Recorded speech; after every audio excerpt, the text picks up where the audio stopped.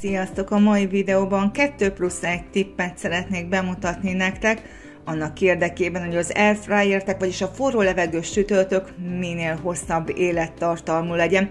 A plusz egy tipp az kifejezetten Cosori sütőkhöz van.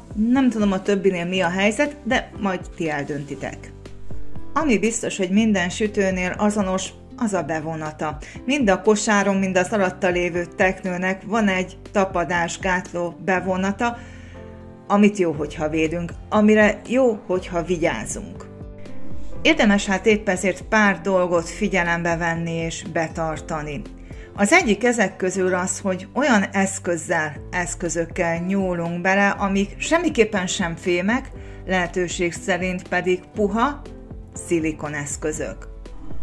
Ha az megsérül, vagy ha az kopik, akkor tulajdonképpen előbb vagy utóbb használhatatlanná válik a sütőnk. Érdemes erre odafigyelni akkor is, amikor a mosogatógépbe pakolunk be. Jó, hogyha lehajtjátok ezeket a tányértartó sineket, ha módotokban áll, ugyanis ezek az edények mosogatás közben mozognak. Ha csak millimétert, ha csak fél millimétert, az már épp elég ahhoz, hogy itt a két fém a sorlódás közben megsértse a mi bevonatunkat. Jobb, hogyha a lehetőségekhez képest minél inkább úgy pakolunk be, hogy semmilyen fémhez ne érjen. Ez pedig már a plusz egy tipp, kifejezetten a Cosorikhoz az egyetlen dolog, amit én fel tudnék hozni ellene.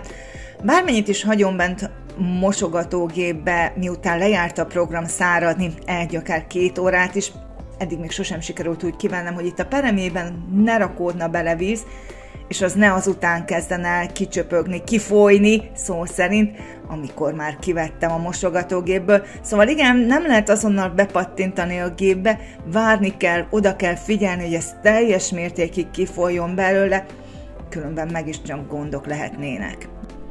Úgyhogy erre mindenképpen figyeljetek oda. Ha kész a mosogatás, feltétlenül csorgassátok még ki pluszba ezt a bárreket vizet.